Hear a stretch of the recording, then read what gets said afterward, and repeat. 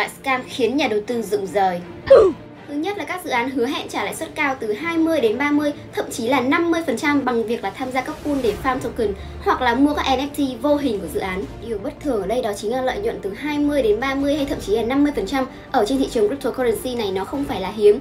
Nhưng mà bạn có thể là mất vài ngày hoặc thậm chí lâu hơn là mất vài tháng, vài quý, vài năm để có được lợi nhuận. Bởi vì là cái thị trường này nó không bao giờ là cố định lợi nhuận cả.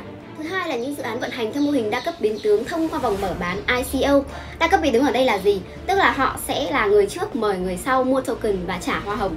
Vòng ICO sẽ được chia ra làm đợt 1, đợt 2, đợt 3, đợt 4 để cho họ có thể mời được người sau. Cứ như vậy mời được càng nhiều người thì sẽ càng có nhiều hoa hồng. Tuy nhiên họ chỉ có thể rút hoa hồng trong thời gian đầu và họ không biết rằng mọi thứ chỉ là bánh vẽ. Token không thể rút và hoa hồng cũng vậy. Và mọi thứ cứ thế đi vào dĩ vãng.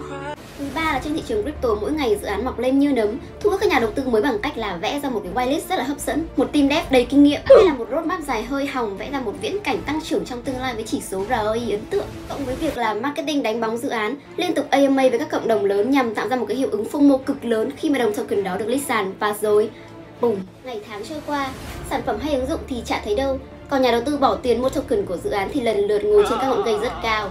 Và cuối cùng là hãy cẩn thận với các con số hiển thị trên ví của bạn ở trên các sàn giao dịch, bởi sàn có thể mượn token của bạn đem đi đâu đó.